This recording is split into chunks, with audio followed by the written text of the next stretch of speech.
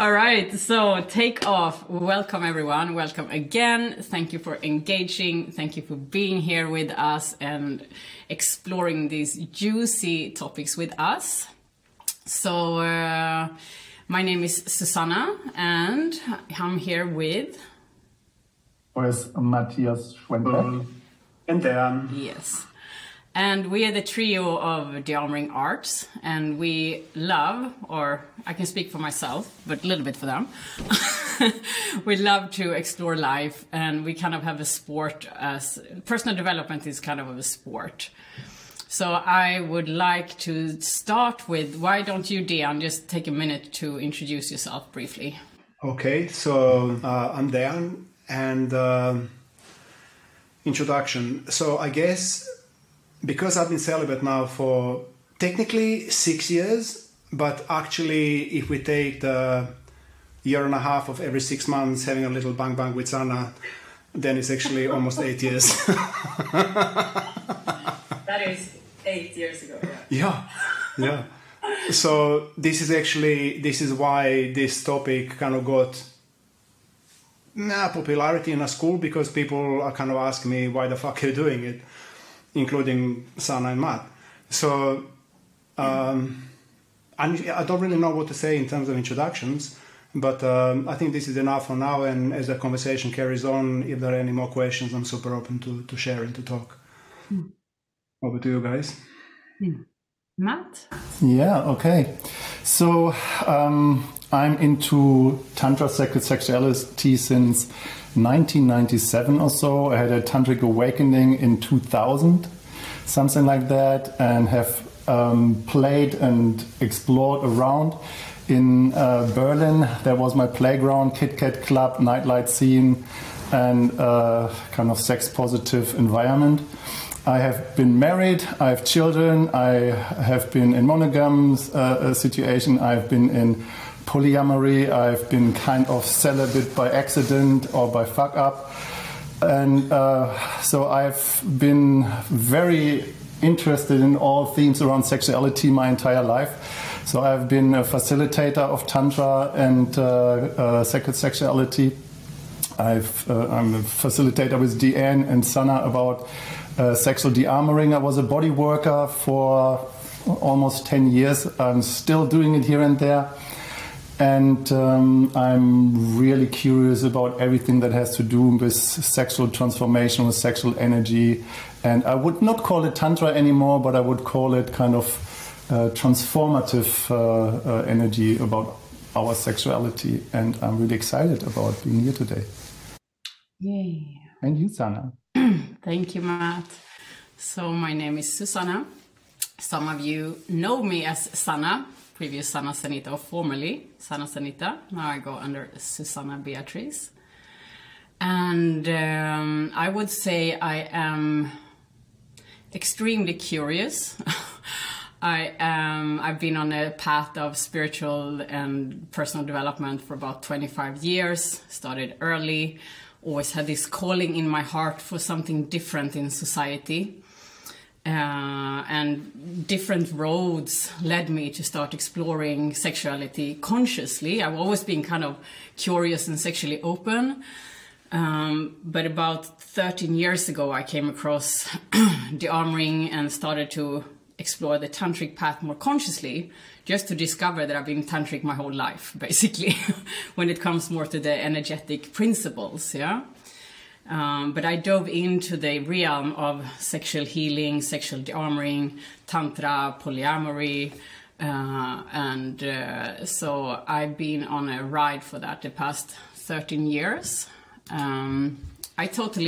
I write a book on money, sex and power because I think sexuality is a topic that is super important to lift up, and because it's such a, potent, fascinating field that is so distorted in many ways. And I think it's important that we have, even more open dialogues and conversations, so we just relax a little bit more around the topic, right? What else to say? Basically, I'm super open. I've tried polyamory. I love monogamous relationships. I've been in celibacy. and I will talk more about it. Yeah. So I'm happy to be here. Happy to be here and happy to answer your questions or dialogue, whatever comes up. Yeah, sorry. I just love that you brought it up. You know, this tree, I'm just going to say that. So Matt and I, we met like 10, 11 years ago. And Matt was one of my first teachers actually in sexual healing work. And I was so turned on by Matt by then. We were never lovers. He'd been like the best teacher ever. He transformed my life massively. I'm not going to go into this, a different story. But later on, I met Diane, and Diane and I was lovers, 8 years ago, 7 years ago. And then I became a partner with Matt. And now we have this beautiful friendship, like a deep bond of love between us, and we work together. That's really, really lovely. You know, some people are never friends with their partners. You know, there is this like you know, they don't meet still. And I'm just so happy that we have this beautiful bond of friendship and love between us, and our relations just keeps on evolving. Yeah. We're not defined really. By saying that the three of us working together, the sexual thing is out of the way, and that's so liberating. Yeah. For me, by default. So to come back to my question, and Mirabelle was coming up with this question the last webinar about the benefits the benefits of celibacy and sexual freedom, and the webinar got formed around this name, and so we want to dive deeper into that, about this topic, kind of what is celibacy for you? Is celibacy you just like completely away from sexual energy at all, or does celibacy means you don't have sexual encounter with other people? And sexual freedom means that you are with other people, or does it mean that you are fuck around, or you just have a lot of intercourse, or you just totally everything, or you just like monogamy and committed to one person? So the distinction between celibacy and sexual freedom, I would like you, maybe, Deanne, to start defining them from your perspective. Okay. So actually, when I was reading all the messages and all the, even you too, actually, about the reasons for celibacy, nobody actually touched the one that is my reason. So the reason I'm celibate is because I'm on this path of self-mastery, if you like. And about 8 years ago, my teacher told me, in working with me, that actually I was super promiscuous prior to that, like polyamory, like all of it, years and years of just everything. But I didn't know how to manage the emotional and relating dynamics between me and people. Somehow there was layers and layers of it. One layer was being hurt by women a lot, like from karmic and this life. So there was a lot of mistrust towards women in the first place. Then there was a layer of I was explosively, sexually, compulsively active. And so I just wanted to fuck everything that moved, or flirt with everything that moved, or be sexually open to everything that moved. But what they did, and this is what I didn't actually get, and this eventually became a reason why I had to go celibate while I'm still celibate, is that every one of those openings where my second chakra didn't know its boundary. Second chakra is to do with relating. It's relationships. It's me and my potential partners, that and many other things as well. But it essentially, when it comes to topic of celibacy, that's the second chakra domain. So what it created was layers and layers and layers of women being hooked into my energetic body and me being hooked into them. Most of it was unconscious, but that still doesn't stop it. And so the result of it was that my hip area, my whole pelvic floor, in fact, not just pelvic floor, the whole hip area, was physically tight, physically hot, and I was unable to relax it. Like I was never like, you know, if you have a fist like this, I can do this. In my whole kind of pelvic area, it was always like this, and I couldn't relax it. Like no matter what I tried, it was always tight. And so then, because on this path that I'm on, it came a point of like everything has to be relaxed and worked through and transmuted and transformed and softened so the energy can go up and down easily. And so this is when my teacher said, look, man, like I don't know how to tell you this, but there are countless women hooked into the second chakra. And unless you stop engaging, you cannot clear it. And we need to clear it.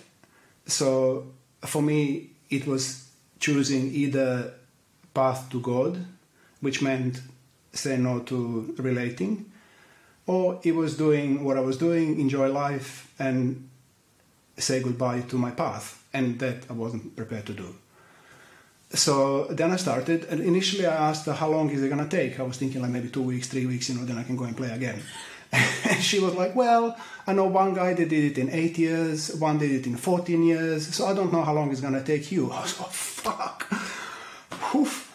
But because I'm so committed to my path, and because I was so promiscuous before, honestly, another pussy couldn't fix me. Like another fuck is just not going to do it. It's not going to save me. Like I fucked enough, and I didn't get enlightened, and I didn't become a master. So it didn't make me happy. It didn't work through this ball of fire. And like my hips felt like they were stretched to every direction, continually 24/7, non-stop. I was like pulled, like just like on a cross from every direction, and I didn't know how to relax. So I had to stop. And so what started happening... Can I ask you a personal question? Let me just roll. Let me just roll. You're going to have to hold it. I'm on a roll. Okay. And so what started happening as months went by, after about 6 months, I started feeling more relaxation. Like this was happening easier.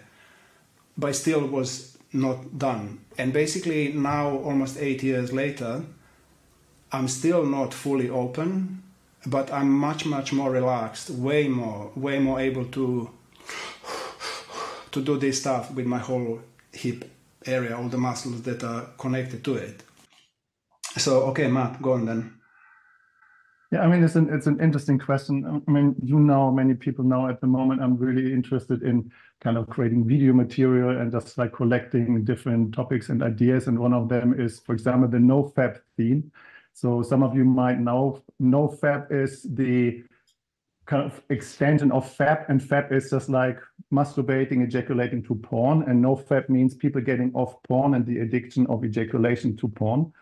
And I was wondering specifically in celibacy, and as well in this topic, celibacy and sexual freedom, but in celibacy, what are you doing with your sexual energy? So I know that you just release here and there to just like get your semen going or get or your fluid out. But so how do you individually engage with your own personal sexual energy? So the question comes from that direction, specifically in no-fap, that people say, well, this is completely abstinence of not only porn, as well of fantasizing, as well of kind of turning myself on and touching myself and self-pleasuring. And I have a completely different approach to that. But towards you and what might other people interested in celibacy. So what are you doing with your sexual energy as a life force energy instead of kind of pushing it down? So how do you keep it alive and as an engaging vibration in your body? So that's a broad question, and I need to narrow it down a little bit. So first of all, I never had a problem with porn or addiction. I just went out and fucked. So my drive didn't stop and still active. But what I found is first, I can't remember how many months, but months and months, I didn't come at all because I thought, celibacy, so I'm not going to come. What I started feeling is in my right leg, between my groin and the knee, on the inside of the right leg, I started feeling the sensation like water trickling feeling. I mean, obviously there wasn't water inside my leg, and it kind of felt like get a fuck like wrong, really, really wrong feeling. And I didn't know what it was. And then I had Susanne Rosgaard actually gave me anal dearmoring. We were looking at what's really going on. And she said, listen, your prostate is really enlarged there and you should go and check it out. And I thought, wow, I know why. Because I didn't come. And so then I started masturbating just purely for the purpose of releasing the pressure.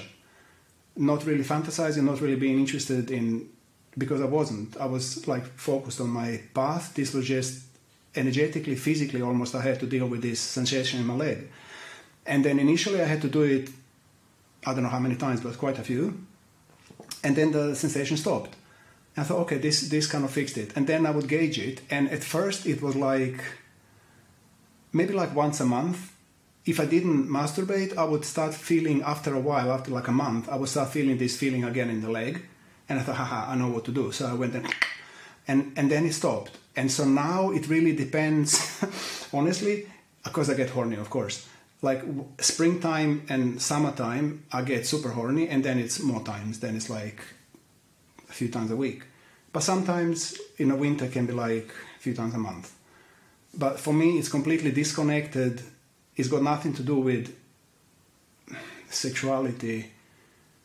Yeah, it's like I'm gone past now by so many years that now I'm just looking at the mechanics and dynamics of my internal energy system. So that's one answer. The other answer, we were talking about the cultivating sexual energy or how do I deal with that.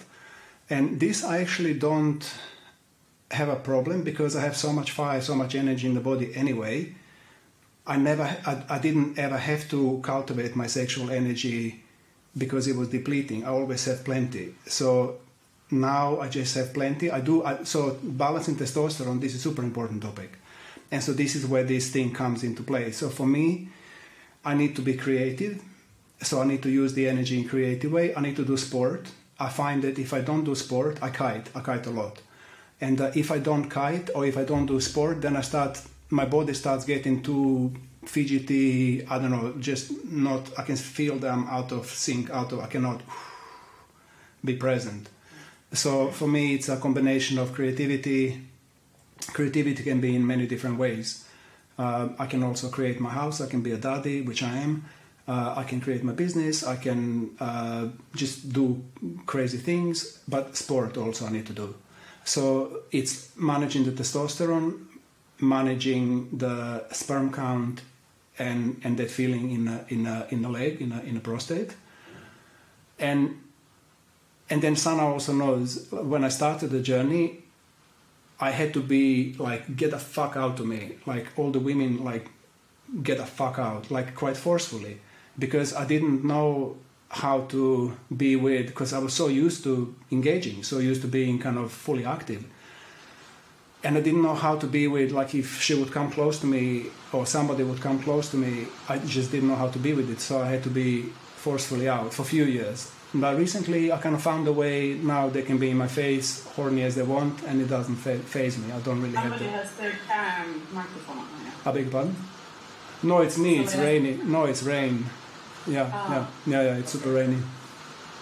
So now I find this way of, I can just be, I know I'm not gonna engage.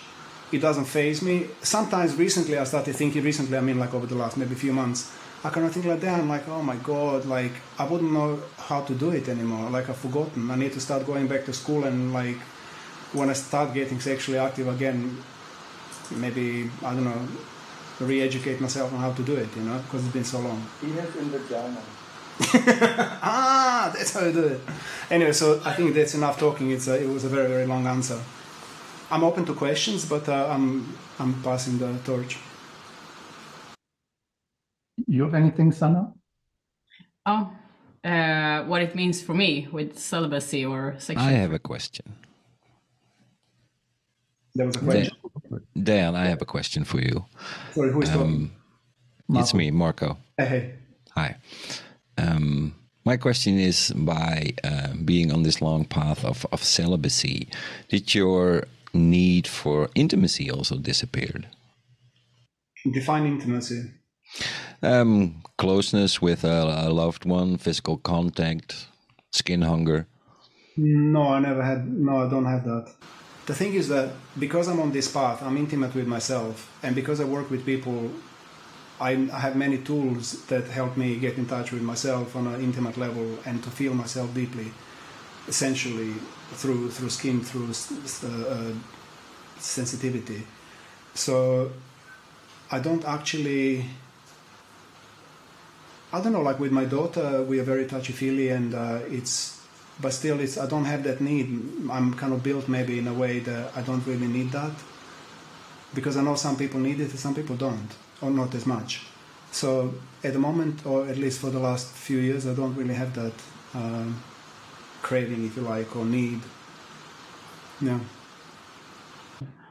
Yeah, so my question to you individually, on a personal level, as we have been engaging and relating and being sexual partners, and kind of, my take on, as a man, kind of the goalless sexuality, and this is something that is really an interesting, important topic, specifically for women, and as well from my perspective, that I, as a man, I just like try to cultivate my sexual energy. That means if I climax in the form of a peak orgasm, I know that I deplete my energy, and I'm just like kind of going, I'm probably ejaculation celibate, but when it comes to sexual energy, I'm in sexual freedom. But I know that you and women have a different approach about orgasm or climaxing or orgasmic waves or orgasmic freedom or orgasmic expansion from a perspective of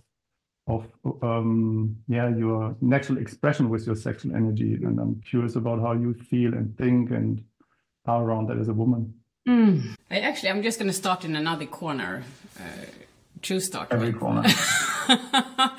And I've been contemplating since we decided to set up this webinar. There's like it's the topic being kind of alive in my awareness, in my system, and I've been thinking about going into celibacy, just like 6 months or 8 months, something, because I really want to dedicate and focus all my energy into building a fundament in my business for the moment. So there are some visions I want to follow. And then I noticed that, lately I've been flirting a little bit. I've been on some dating sites trying that, and I've been there, and like my energy been out, and I realized how much energy it takes, So it really is a distraction, and it actually is also not the priority for me. Like I love my, little bit like Dian, like I'm so dedicated to my path and my purpose, and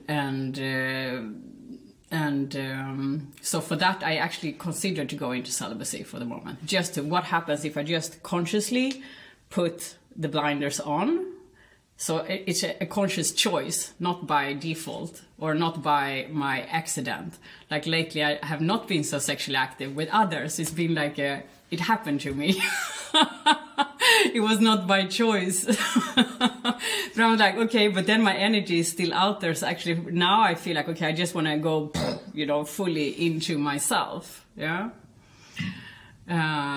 So it's interesting to explore that. But when it comes to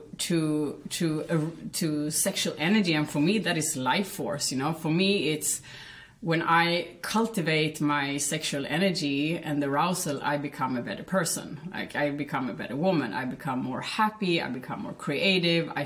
It feels wonderful to be myself. Like it feels wonderful to be me, because it's this like buzzy, champagne feeling in my body. So I also exercise a lot. I do a lot of breath work. I meditate and go kind of deep into my energy field, and I really like it's like cosmic crack for me. I love that word. And to just talk into what you said, like the like goalless sex, I totally agree to that. That for me it's the goal is not to come, basically. Like I feel I don't get so depleted. Sometimes I'm just lazy and I have like a clitoris orgasm, and then sometimes I kind of work my body much more. It's a bit different. I don't get depleted. really. What I notice is that my butt cheeks get tighter, and then doing yoga is more difficult. That makes me don't want to do it. Because like the peak orgasms is more like it's like a contraction, you know, so you want to go into the expansion more. Does that answer your question? Yeah. Just curious how you are with this days compared to my memory. Yeah, man. I mean, the breath work and meditation is my go-tos, and I mean, my body is activated, and then I love going to take like pleasure sessions, or I don't do it as often anymore. But if there is a good person around who offers more of their pleasure-based sessions, I love that. Yeah. And then I just want to end with one thing when it comes to like celibacy or sexually active, that I think I see there is a value in all of it, and I encourage everybody to explore their own. I encourage everybody to explore. Like, we only know by experience, and we only know once we have experienced. Yeah, so I went through polyamory and I see the beauty of that, but for the moment I would not go into that. Like, I want simplicity and ease, which no relationship is fully. But it's like the more I can contain my energy for the moment and go deeper, that is more interesting for me, for example. But it all has its beauty. Everything has its beauty, and it's a lot I can talk into it, but I'm gonna pause it there. Yeah. Or a lot I can say about it. Yeah.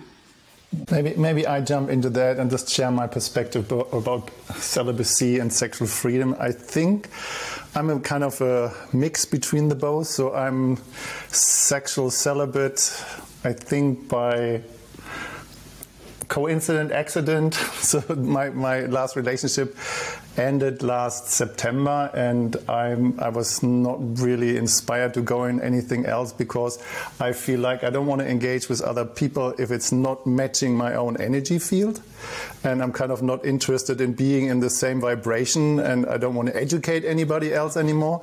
And it's so difficult, specifically being a sexual educator for so many years, that I just want to be free in the bedroom, or free with my sexual energy. And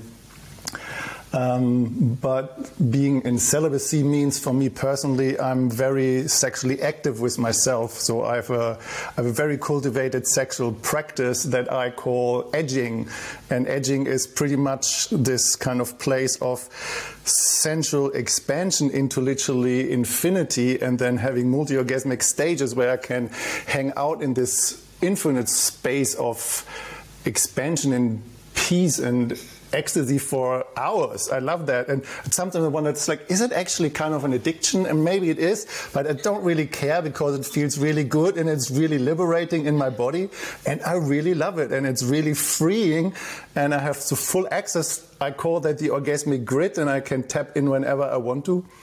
And why the heck would I limit myself and have with somebody a sexual experience that would be just like a kind of a spike of that, what I can experience with myself, if I can't do that with another person? And that would be not of my interest, or I would not be curious about having kind of a little kind of peak here and there if it's not matching the vibration I can have. So, and because of that, I have, when I feel it sometimes on a daily basis, full moon comes, is pretty soon, and that activates me. So I'm very into that. And then I have some days that nothing is happening for me, and then I have sometimes by choice kind of like a ritual for myself where I go into an ecstatic orgasmic state and celebrate myself for hours. So I think this is a kind of combination between celibacy and sexual liberation, and curious how that is resonating, what we three have shared with other people. And we have already 40 minutes in, and want to open this up for questions and answers. Yeah, let's hear it. Let's have some. Yes, okay. Please. Yeah, unmute yourself and then run Christian. in. Christiana, can't hear you. Well, ask to mute. So unmuting is in left-hand corner on the thank microphone. I found. Thank you for your comments, and I'm a bit excited talking to so much people about this topic. Maybe other people can relate to this. But what I not heard in 40 minutes is the word love, and I'm in a time I had no sex for many years because I understood that I need love. I need a deep soul connection. And I was kind of shocked a few weeks ago as I heard the word demisexual. And I don't know if you're used to this word demisexual. I found out this is an expression for people who need an emotional connection to their partners to have sexual feelings. And the word demi, as I understood and learned, is means half. It's a French word, half. And it's very difficult for me to understand why not being in a why to be in a deep emotional connection towards somebody is something not full.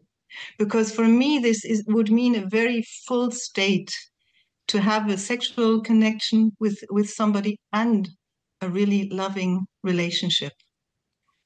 So I just can't agree with this term, to be demisexual, to not be fully somehow, because I want everything, in a connection. And we can, of course, discuss what does everything mean. So everything can mean something totally different for every person. But for me, it means to have not only a bodily sensation towards somebody, but also my heart and my soul and my interests and my daily being. So I would be very curious what you think about this emotional aspect of sex. Thank you. Yeah. I can. Rosanna, or can? Yeah, I can take that. Or okay, you want? I've as well something. Yeah, you want to start? Yeah, I'll just make it short, in maybe 2 minutes.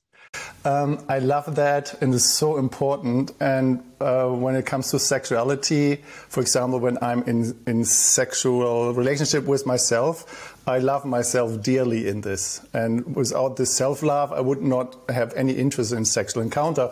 And when I'm in sexual relationship with a woman, without love, sex doesn't work for me. And literally, love makes me hard.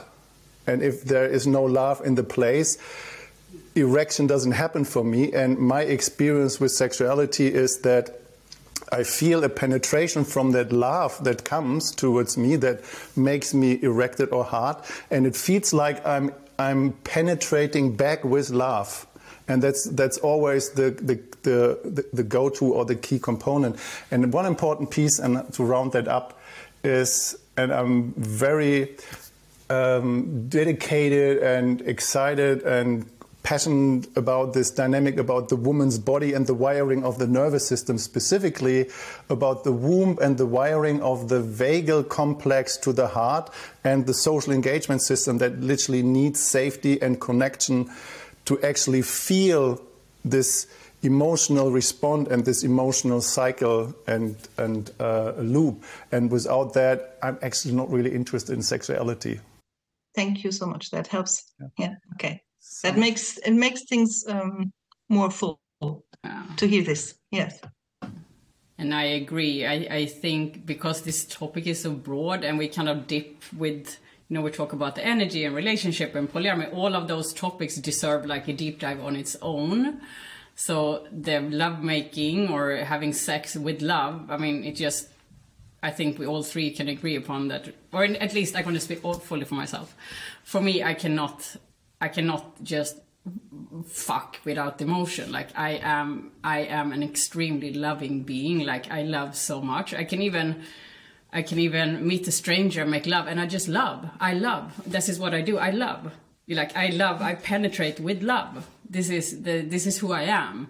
And I cannot shut it off, and I would never go and be with somebody just like to have a hungry, horny fuck. I cannot, it is just completely uninteresting for me, completely. And for me, it's very much of a connective and deep spiritual practice. Like for me, it's like connection is key always. Connection is always key. Like I have zero interest in just fucking around or being like, no, yeah. So thank you for bringing that up. So it's not becoming misunderstood. Yeah, I really appreciate that. Thanks. Who else? Great question. Any other? Well, Mirabel asked a question here. She's saying also thought came by that when you become really, really open, sensitive and de-armored, I feel like you will become very lonely and it must be hard to find an equal partner if you wish to have a partner. I can kind of disagree with that one because we're mixing different questions here. So at least, you know, we create our own reality. There is no this equals that. Whatever energy I have inside myself will attract or will mirror my inner understanding back to me. So it absolutely doesn't mean that if you become de-armored and open and sensitive that you end up alone. It just means that you're going to become a different person and you're going to attract a different kind of person. Different kind of reality will be reflected back to you. So I wouldn't like your question, I wouldn't even contemplate that concept. I would maybe say like right now, I'm going to talk about myself. Let's say right now my heart is closed and I'm fully armored. I'm going to find a partner who is similar. When I become de-armored and fully soft and open, I'm going to find a partner who is equal to that. This is the equation. Your question doesn't really equate, at least not in my perception. Maybe the other two will have a different answer to that. Yeah, I mean, again, it's even more complex than just equals attract equals, because there's all about personal complexity and who do we attract and why and all of this. But it's another webinar, so we can go into that. Yeah. But definitely, you know, when you become more sensitive, so for me, I cannot have a lover that just like, I want to make her come, for example. It's just like this transaction and doing and forcing, or I mean, it just doesn't work because my body is so open. So my standard, I raise my standard because I'm more sensitive. I raise my standard and then I want to be met in the level where I am. Otherwise, it doesn't make sense. But by you dearming yourself, like, why wouldn't you want to become an even, like, why wouldn't you want to explore your potential even more? Why would you stay in a level because of some fear? I know you're not there, but, you know, why would we do that? So that's just, you know, that's just mind. Yeah. And of course, the more you work with yourself, the more aware you become, the more sensitive you become, the harder it is to find equals, because that's not the majority of population. That's also truth. You know, there is less playground. I disagree. Yeah, I do that then. Thank you. Very generous. Yeah, so welcome. So I would say, I mean, that's the best gift I ever given to myself, is to really go deep into my body and my sexuality, because it's just wonderful. Yeah. Yeah. Zip Maybe I it. can give my 5 cents to that, Yeah. Mirabel. And I just read your question before as well. That you know, I know a little bit about your history, and the question is then, of course, without talking about anything, if there is an attachment created as soon as you're engaging with another person. So where you're giving yourself away into somebody else and making yourself dependent on what's coming back, how you be received. And from that perspective, it's probably a really good decision to cultivate yourself in there, instead of just like trying to figure that out in unconscious engagements and trying to identify and find yourself in sexual encounters and relationship that doesn't serve you very well. Yeah. So the question then is just really to figure out what's the attachment style, and exactly. where do you lose yourself? Where do you give yourself away? Yeah. And then, of course, I mean, we have talked in the Dearmouring training, just tiny little bit shared about that relationship dynamics that has to start with ourselves, with agency, autonomy, ownership about our feeling, ourselves independently. And you only find that in solitude with yourself, you know, as you just said, that long walks in nature, and then observing yourself when you come in proximity with another person. Where do you change and make small steps in engagement where you realize and recognize, well, I give myself away here, and I'm kind of just like losing myself in there. And the way how I see that is, as soon you just find somebody with similar values of agency, ownership, autonomy about whatever is important in your life, then you recognize that you don't have to project, and the other person doesn't project either. So there's no attachment created, and all of a sudden you have an energy field between you that is kind of vibrating and resonating, and out of that energy field, what I call this interpersonal space, this is where something can occur that I call relationship. Yeah, and wherever that goes, you know, the idea of that relationship is there an intention behind that? Where do you want to go together? You know, it's just like, what's the vibration that is being created, aiming for? It's just like, what's the project? Maybe you just want to create a business, maybe you want to create family, maybe you build a house, maybe you want to travel together, maybe you just want to just like be sensual and sexual and just making love for a spiritual experience, but being really communicative and honest and clear and transparent about intentions. Yeah, this is what I would say to that. And that's a very deep journey for me, again and again and again, and that probably never stops. Can I chime in here? But wait, yes. Mirabel, can you just feedback, was this useful, or does it bring new questions? Because I feel like there's a deep something in there, and I'm not sure. Fear in there. Yeah, no, it's super useful, all the three perspectives. To that what Matt said, it comes up that I think I really have a mindset still of when I'm not giving myself away, I'm closing myself. And because I try to become an open being, like heart open, but I think I confuse the chakras here. Yeah, I really do. Yeah, I think I confuse the heart and the second chakra. So and then being very... Huh? No, but then being a little kind of this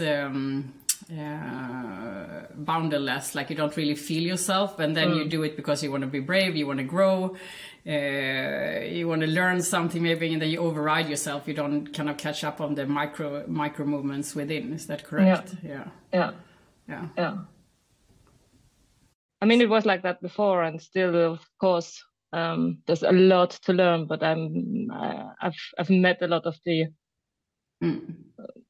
demons down there during the training. So thank you. Thank you. Yeah, I think James, you had your mic unmuted. Thank you. Yeah, this is a really valuable conversation. I'm really glad to be in a group of people that are talking about the things that I'm thinking and working with and practicing for myself. You know, I've gone into a type of celibacy. I'm not having penetrative sex with anybody. My work involves sensuality and sexuality, and I'm involved in different communities as well. And I've worked for many, many years with, you know, the somatics and finding that sovereignty and that agency. And what I'm hearing here, which mirrors the way that I see it, maybe in different words, is that, you know, when I pull back or come back into myself and reclaim that energy and learn those and see those places that are armored or tight or things aren't flowing, and I need to take that time to myself to be able to do that, which is what I'm doing now. But then to know if I've really grown and learned anything, I have to step into other situations and then sometimes get thrown off base, sometimes, you know, get to celebrate because I feel like I've learned something really, you know, like I've actually learned and grown. And then having the capacity to move back and forth. This is the way I see it. It's sort of a paradox. I can't silo myself just in myself and think that I've really learned something, but then I can't just throw myself out there constantly and think like, oh gosh, I need to like keep beating my head against this wall in order to learn something. You know, they've done both of those. a lot. So, this way of being able to move back and forth, but be at choice when I do it. It's like I recently came out of a relationship too, and it was kind of that I want to be able to choose my own chaos. I don't want to just be thrown into or dragged into somebody else's chaos, out of some sense of duty or need.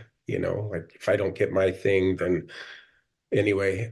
So I really appreciate it, and Dion, I really listening to what you were saying early in the podcast, and then the last time too, which is what drew me back to this podcast. I can't parrot what you said, but that place of the celibacy not being something of just cutting off relationship. It's a place of finding out who I really am, and coming back, for me, what I call it, coming back to a baseline that is truly who we are, which, if I'm operating down here and this has been the baseline, or it's the normal baseline in humanity, and I'm trying to make that, then I'm not gaining anything. I'm not learning anything. I'm not growing. But if I open myself up and open up those senses and really am able to expand, then the baseline comes up to, it's not special. It's actually the real baseline where we actually are as human beings, who we are as spiritual beings, who we are as, what we've come into. And I really feel like we've kind of lost a lot of that in our cultures worldwide. Yeah, anyway, that's enough for me. Thank you. I appreciate this conversation. Yeah, sorry, Matt. I just want to touch on what you just said, because it really, what I'm hearing in your share and all these other questions and stuff, it really comes down to the question, why do you want to be celibate? What's really going on? And where are you in your life? What are you working on? Where, like, you put it in levels, and I don't tend to see it like that, because it's kind of generalizing. I'm kind of working on myself, and I'm accepting that we're like in a mishmash soup of everything is happening right now. So generalizing it, I'm kind of leaving it alone, because it doesn't, I want to be super specific, like detailed. And so when I look at myself, then I can only apply whatever truth to myself. And when I look at you, I can only apply the truth to you, not to no one else. So I'll just want to put it into also everybody here and everybody who's going to be listening, like really start filling in, what do you need? Like, what is the reason you're potentially thinking about it or doing it? Or, I mean, all of you are here, clearly you're interested in a subject, but the question is, from which perspective are you interested in it? What is really burning in you? What really needs to come alive? What really needs to be worked through? What bugs you in your head? So, like, start cutting deeper and look behind, like, more going to finesse of the work that you do on yourself. Like, why are you actually doing it? So I just wanted to put that in. It's a great reflection. Can I talk into that, Matt? Yeah, sure, go for it.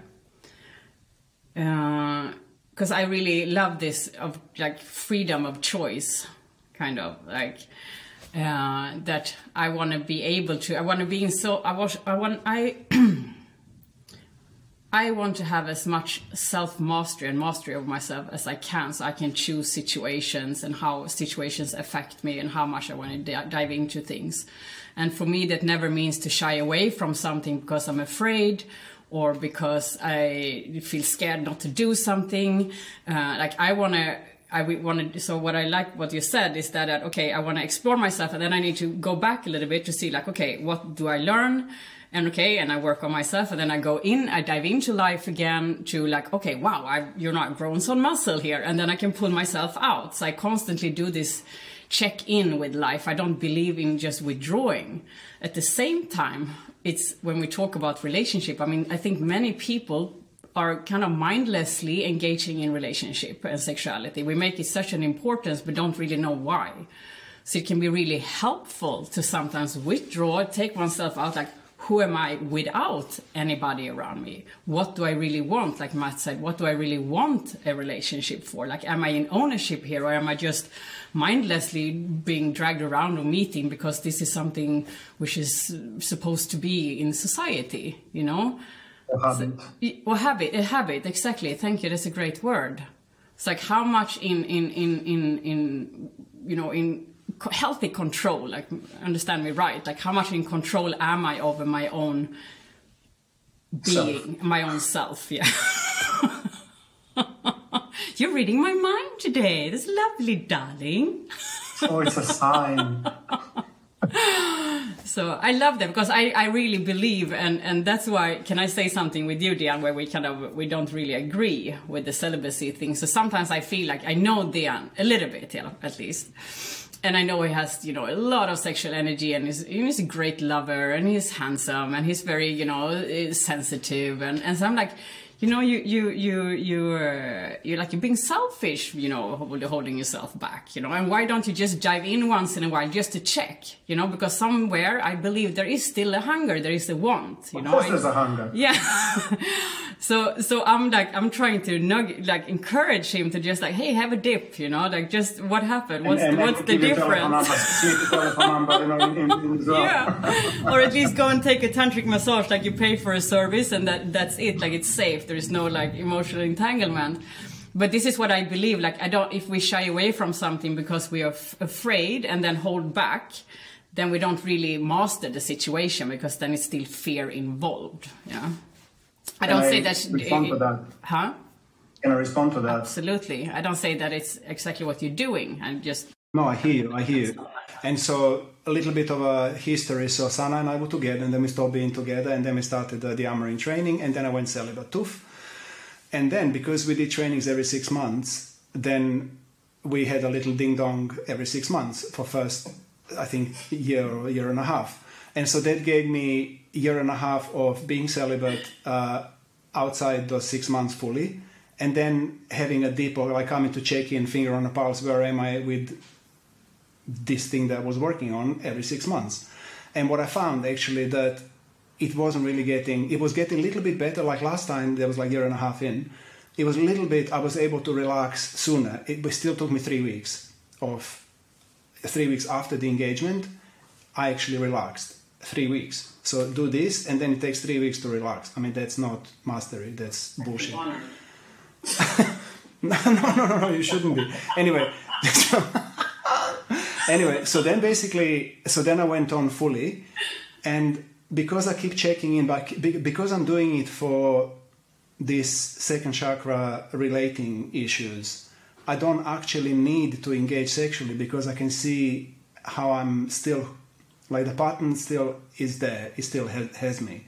So there is no point. Like a few months ago, my teacher and I, we did another series of sessions, and both of us were like, I'm still not ready. Like if I go back, I would just fall completely back into where I was 8 years ago, and nothing changed, because I haven't taken the root out of whatever I'm working on. So I totally believe in reality, and I'm fully on, like, I don't trust anything until I test it, and if I don't feel it, it's not real, or whatever, you know, it needs to be actual. So I agree with that you need to go back in life and test, and then go back into drawing board and test again, and I do it non-stop. But I'm still not ready. I would be, because I'm after mastery, like 100% purity, I'm not there. And I need to be honest with myself, because if I'm not, then like, what am I committed to? What am I actually spending my life on? And so, yeah, I'm really looking forward to sharing when I'm actually done with it, and come out and ta-da, and go and make love again. You know, really, I'm okay with that, but I'm not ready yet. That makes me think of, you know, why sexuality has been so, you know, for example, spiritual teachers and religion and all of that. I mean, there is fear because it is hard to master it. It's hard to master relationship. You know, it's hard to master that connection. So, you know, can it be so that all these, you know, spiritual men throughout times just couldn't fucking master their energy. So they had to make it the rule. You know, somehow the feminine path is different. You know, we are fluid, we are sexual, we are dynamic, we're a little messy, we're a little loud. Maybe I can be, but there is this difference, and that's why I like my cheeky self, or it's like, but is it really mastery if you just need to shy away? Is that mastery? I question that, and I don't question that with you, I just question it in the big picture, like how come it's been so repressed and forbidden in many ways, in many different areas. This is a great thing, and I have many examples of, not many but some, of, for example, Babas in India. They're Baba since childhood, they were born into it and never ever had any women. And then age 30, 40, a first Western woman comes with her little titties out and they fall, tooth gone, because they were repressing it. So this is sad. It's sad because it shows this, like they were drilling and mastering one side of themselves, but they haven't mastered the sexual energy. That's what I mean. Like, I know. It will never disappear because the collective, like the hoop, I believe so, I don't know, but that's my more like all into life kind of. And then you have me. View of life. Yeah, but then you have me, who in my work, in our trainings, for those of you that know, that did the trainings, you know, but those of you that don't know, we do sexual dearmoring there. So there's all these beautiful naked women, like, non-stop. So I'm putting myself in a situation where I'm challenging my sexuality. Like, am I able to stay, I'm celibate because it's here in my face, and Sana is also doing her best to kind of woo me in every now and then, you know, and it's okay. But so I'm not shying away, but I just know that I'm not ready. So it's but it's sad to see when people, you know, this is what I did first few years. You remember, I was like, no, like, get away, like I was repressing it because I didn't know how to be with it. But now, after all these years, I can be with it. So yeah, it's a very valid point. Yeah. I mean, this is such an interesting topic. I want to come back to that, what as well James said, in combination to that what Mirabelle's question was. Just, you know, we can, in forms of celibacy, I guess, all master the art of just being on our own and cultivating our own sexual energy and finding peace and harmony and self-love. And this is just my experience of trying whatever I can, trying everything in relationship in all forms, is that just like I can to myself, I can tell myself as much as I want that I'm just like having found it, but the real proof is when I'm going back into proximity with somebody else, and if I'm choosing to be sexually with somebody, have I mastered myself here?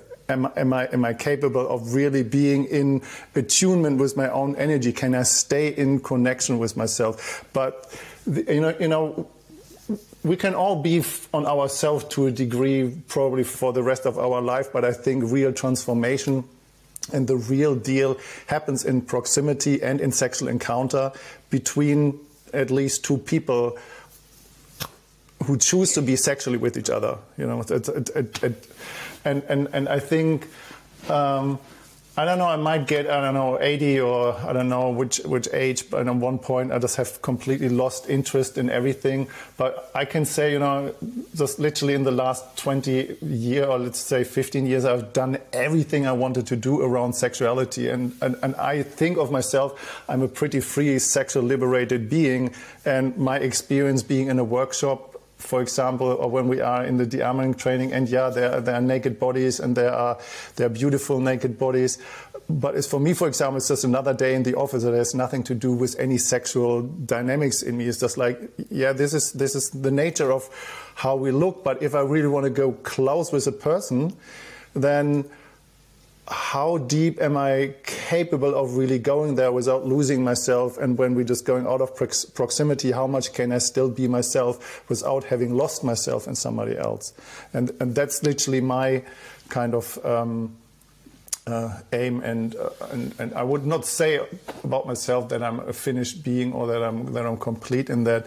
But at the moment, I would say I'm really, really happy about being sexual, promiscuous, but being with other people, but being fully sexual, liberated, and free in myself in all forms that I choose for myself. Yeah. Guys, could I say something? Whoever that is, yeah, Robert, I've seen your question. That was awesome. Please say something. Here with conversations in my head and reactions in my body. Okay. And because it's such a big subject, and I feel like it's so easy for me, and I think for other people too, to just be intellectual about it, like we're talking about it. But I keep thinking as we're talking about this, that when I did the training with you guys, I guess about 5 or 6 years ago, I came back from, I came for the 11 days, then I went to Spain and I did the second one, which was supposed to be the first one, the immersion experience after I did the training. So I had 18 days of training in a relatively short period of time. And I came back with a new body. I came back with like an energy. It wasn't really matured or fulfilled. It was wanting to do something. Didn't really know how to do something with it, but it was clearly different than what I arrived with.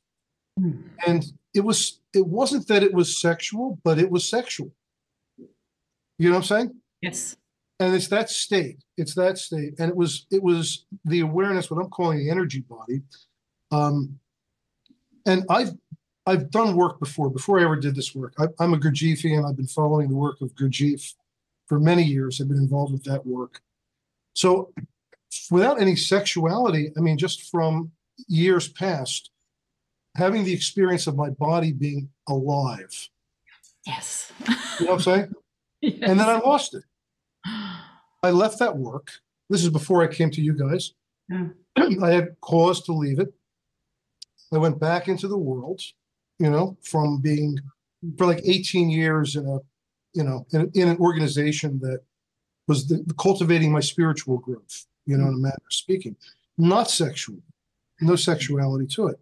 But, and circumstances that led me to do the training, irrelevant. But, now where I'm at, is what's really mattering, what's important. Because, I've had that experience. Now Robert, what's your question? I'm not connected to the work that that we had done in the past. I want that connection. And there has to be a way to find it. I don't think it's sexuality or celibacy. I think that's like behavior, So, Robert, what was the difference? You said you were a lot in your body. So what was the difference that made you go into your body? Well, I remember when I came back, I felt like I was walking down the street and I was engaging with people where I'm connecting to the ground, to the people, to everybody. Yeah. I wasn't in my head.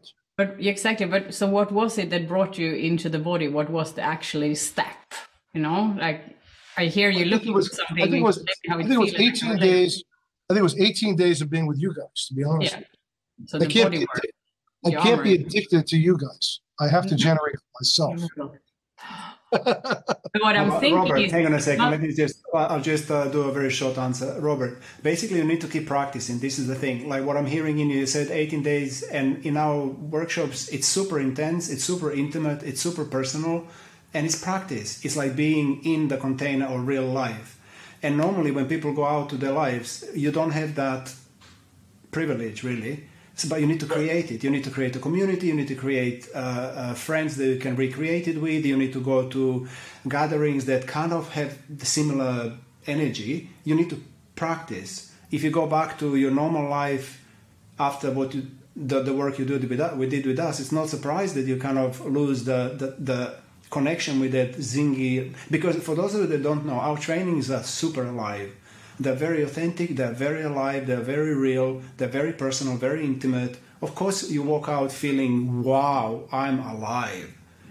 But then if you go back doing what you did before, which is mingle with people that are closed, go to places where closed people go, you don't give yourself an option to actually... This is what we say during our trainings, people. Once you finish the trainings, you need to start mixing with people of similar caliber. Otherwise, you're going to go mad or you're going to go back to the old. It is not possible to be open like you are during the trainings and weeks with normal, I don't want to sound judgmental, but people who are closed and expect to have the same results. It's not possible. You need to change friends, you need to change groups that you mix with, you need to change activities that you do, even jobs that you do, because you need to surround yourself with people who resonate with you. This is default. Without it, you cannot expect a result to last. You know, this is a sad truth, but it's true. And so what we recommend in our trainings, what happens with me, as I was working on myself, every 6 months to 1 year, I would change group of friends completely. New people around me, new activities, new groups, because I needed to feel in resonance with me, and because I was changing, I needed to keep doing that. So my recommendation to you, Robert, is like try to find communities and people that resonate, or try to advertise and start doing little not like gatherings at your own home, and just somehow, I don't know, surround yourself with people that you want to surround with, rather than be a kind of, yeah. I want to add on to that as well. I agree to all of that, Dan. And also what I hear you say is that what you felt in the body is aliveness, yeah? It's life. It's the only thing that's real. Wait. Yeah, exactly. It's the only thing that is real. So, and it feels sexual, but it's not sexual, but it's life force. That's how it feels. It's this zesty, zingy, bubbly, champagne feeling, and it makes us feel good. It makes us feel happy. It makes us feel creative. It makes us lit up. And, you know, there's even measurements on different frequencies, you know, and that's a very fine, high frequency. We want to be there. Like, why wouldn't we want to be there? So what I'm saying is, like, if you have that as you know, there is an embodiment, there is a memory of that you want to be here. And you even say that you long for it, you know? Go do breath work, go dance, find a Dearmouring practitioner, find a Tantra practitioner, somebody who helps you activate your life force. Because it's all about coming in, down into the body again, yeah? Because you will never figure it out, like it is impossible. Head will block, because head has a more dense frequency, so if you're in the head, you can't feel the body, you can't feel these tingling sensations in the body. So the more you can just dive straight into the body, like shout, scream, go to do dynamic, yoga, breath work. I mean, this is great stuff to start to activate that again. And then just as a byproduct, you will start to feel the aliveness and the joy coming up again. I can guarantee it. If it doesn't work, I give you a private session. Thank you, Sarah. You didn't work. How much to take to find out? And I can say that to all of you in here, because I'm so passionate about that of raising our own energy, because it makes us feel good and alive. Like, this society is so mental, we're so busy, we're so stressed, we're focusing on the doing, on to-do list. Like we forget how many forget, I'm not going to say all of us, many forget how it actually feels to be alive. And every time, you know, when people feel alive, it's like, I love this. Like, we want to be there. I can guarantee that you want to be there. Many of you are, but this is life, yeah? This is life. But our society is so built on a mental process, yeah. Yeah, and I would say here in our Western culture and society we live in, even we are very spoiled with our kind of sexual liberation and freedom, and, you know, coming from different countries, some countries having kind of nudity at the lake when you go bathing in nature, or at the beach, and this is just like, this is just simple and easy. And then you come into cultures, this is kind of more like a little bit just like, no, don't do that here. You know, we are still very spoiled, but there are cultures in this world, you know, there is sexuality through kind of politics and religion and society, and you can name it, so suppressed. You know, the only thing that exists is the heterosexual normative, just like to make more of us. But where is the kind of the spiritual aspect of that, and the spiritual aspect with ourselves, with that life force energy, and the spiritual aspect in proximity with other people, and the proximity with life force in itself, with nature. So what is our sexual relationship with life itself out there? No, this is just you know, and we are really fucking spoiled. I just want to say that. Who is we? Well, society in the Western environment. We here in Sweden and Europe, so we are pretty spoiled here. Is there another question? Yeah, I'd like to, wait. Frederick had a question. Yeah. Please wait. Ilona said, Iona, sorry, I don't know how to say her name. She kind of made a point about, I thought self-mastery is about being able to be with more people with ease, to expand my circle, including the disconnected folk. Well, let's talk about it for a little moment, because I think it's important. So, what I know from my experience and also from people that I met who are more pure than me, the purer you are, the more lonely you are. And this is a fact. Like my teacher, she's a master, and she basically told me some time ago that she feels super lonely because there is no other master she can share herself with. Master cannot share herself with a not master. It's not possible. You need to, in order to really be met, you need to vibrate at the same frequency. And so, if you like, the higher on the vibrational scale you go, unfortunately, because we live in a fucked up world, the more lonely you are. So, yes, I can be with anybody and I work with anybody, disconnected or connected, that's no problem. Working. When it comes to my personal life, I also want to be met. And unfortunately, I cannot be met by disconnected folk because I feel they are my children. You know, I'm talking to a child, a spiritual child. So I don't feel met. We're not equal. So this is my 2 cents on that one. So I don't know, Sana, Matt, you want to say something on that? Yeah, I want to mention briefly because it kind of activates a bit about my journey. So let me see, Luana. Yeah. Sorry? It's Joanna. Joanna. Thank you. Fine. Thank you, Joanna. So I don't know where you are on your journey, because sometimes, where are you, by the way? Let me see. There is so many people here. Maybe I can chat with you a little bit. See, I don't know how to show you. No, I'm gonna find. There you are. Okay. So just because this is an interesting topic, and I kind of just briefly about my own journey, where I thought I had to be open, to be spiritual, to be masterful, and I just dove into some polyamorous circle, and I denied kind of love and intimate connection because it was kind of, it didn't fit into that circle where I was. I kind of became a good student, and I actually, in order to be so developed, when I realized that I actually hurted myself. So this can be a big bullshit belief. Like, you know, I almost getting angry there. So I just want to hear, not angry at you, of course. What is it, where are you in your journey? And maybe I can reflect something. Yeah, thanks for asking.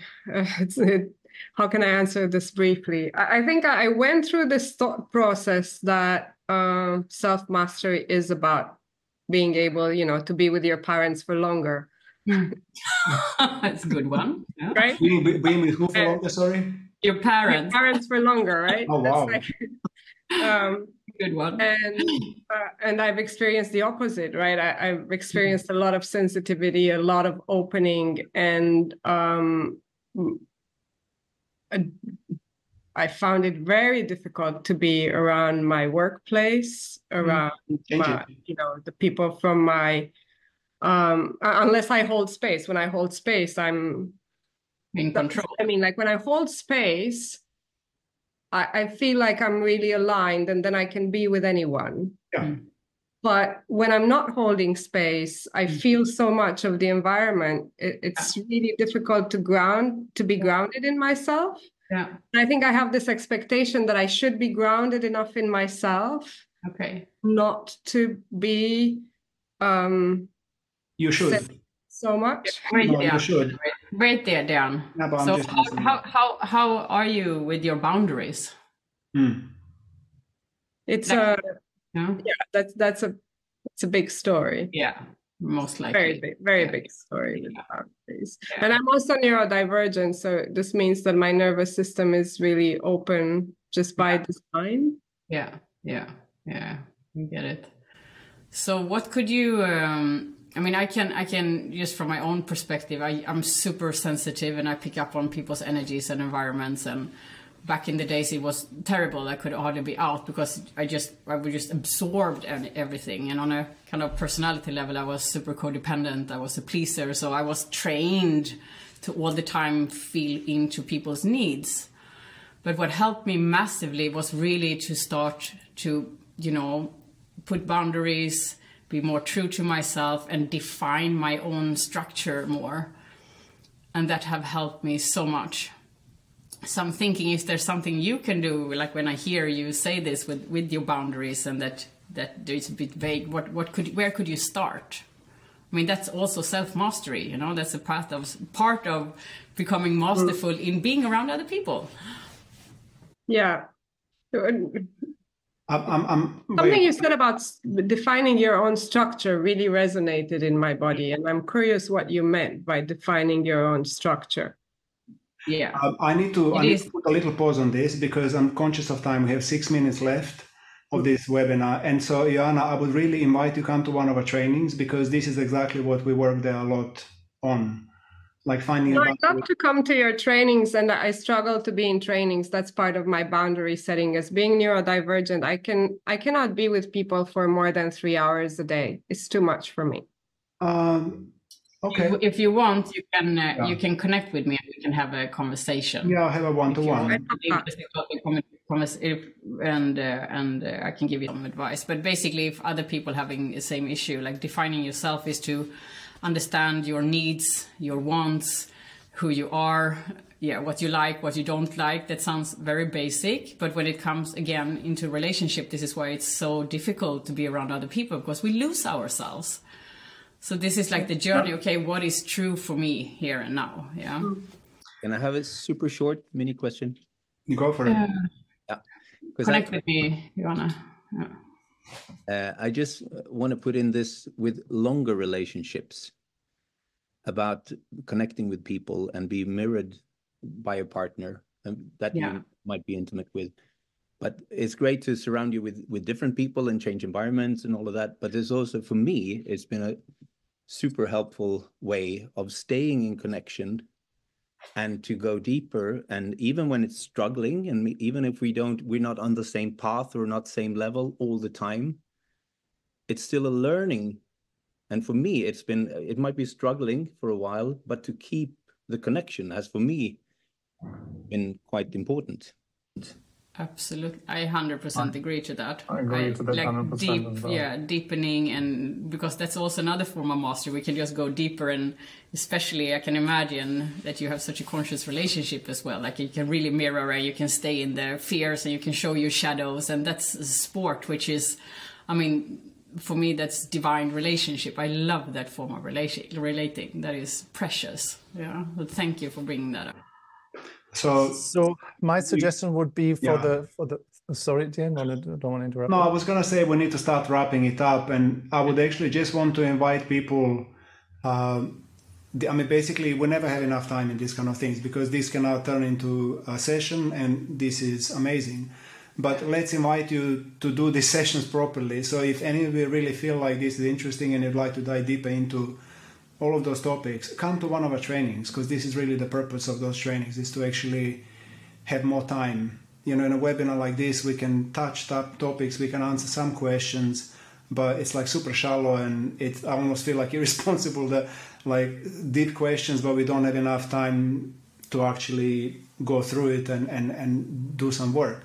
So maybe we talk about our future trainings, and then for a few of you that are interested and resonating, come and dive into it. So we actually, yes, Matt?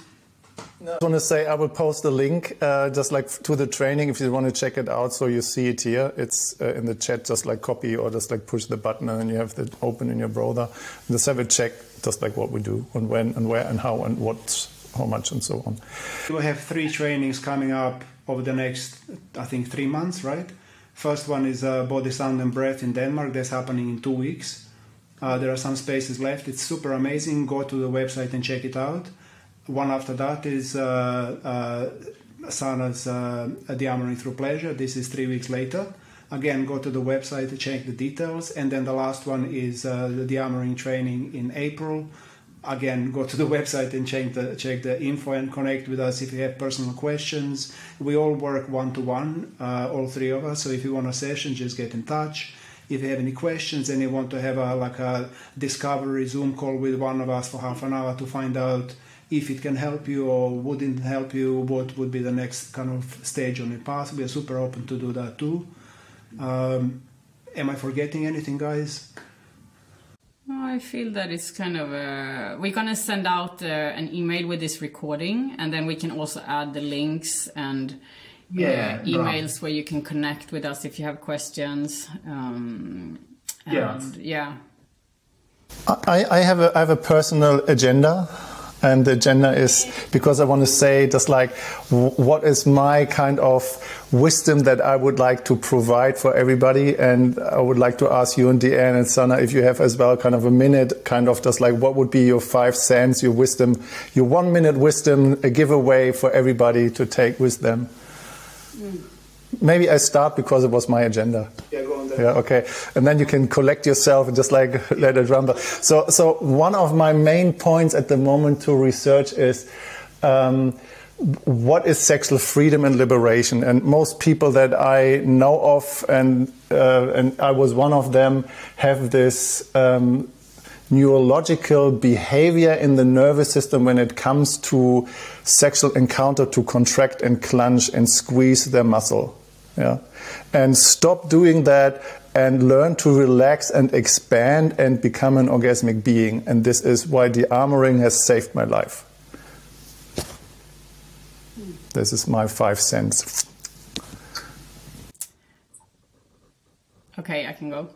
Well, my heart is pounding. If I would have a little bit more time in a circle, I would probably roar right now. You who know me, you know what I mean.